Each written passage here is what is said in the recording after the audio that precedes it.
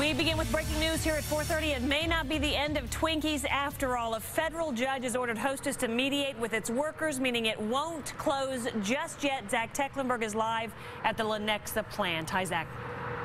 Hi, Krista. We're actually right outside the Hostess bakery outlet right now, which has been a relative hub of activity this afternoon with people coming in and out, leaving with bags full of Hostess products before the shelves go completely empty here at the bakery outlet. Right next door, though, at the factory, completely the opposite. It's been sitting empty since Friday, but now, as you mentioned, there is new hope for Hostess. This video that you're looking at right now is what it looked like last Thursday as Hostess workers picketed outside the plant. The company warned that a nationwide strike could shut Hostess down, and on Friday it did just that, asking for permission in federal bankruptcy court to completely close up. But today, the bankruptcy judge hearing that case says that the two parties, Hostess and the Bakers Union, need to go through mediation first. That'll actually start tomorrow. That's buying the company more time and may mean the famous products like Twinkies and Wonder Bread could still be produced by Hostess. Now, this all started because of a contract dispute between the union and Hostess, and it resulted